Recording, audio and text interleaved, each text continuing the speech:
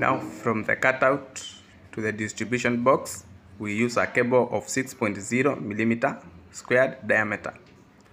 We use the color code red, black. Red for live, black for neutral. From the cutout we connect the red cable to the meter, to the live terminal of the meter. Then from the neutral terminal of the cutout we connect the black cable to the neutral terminal of the meter.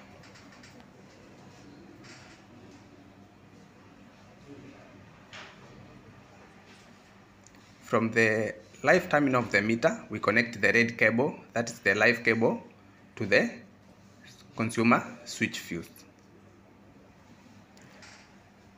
To the consumer switch fuse, we connect the live cable, then we connect the neutral cable, then to the distribution box. In the whole connection, we use a cable of 6.0 millimeter squared diameter.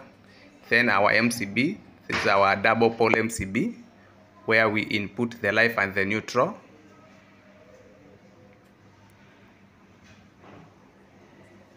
Our second MCB is of 32 ampere rating, which supplies the cooker socket.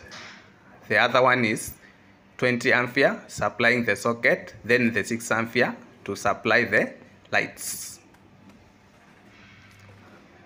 Then now we start closing our trunkings to protect our cables from both water and dust.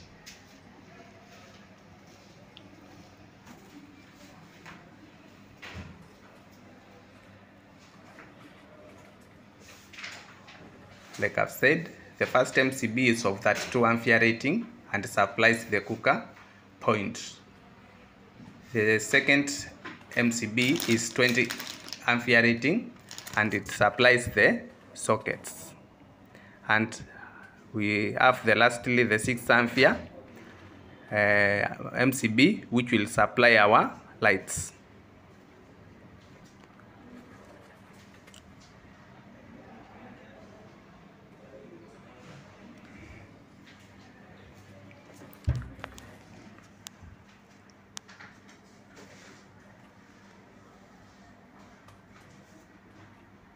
We close our trunking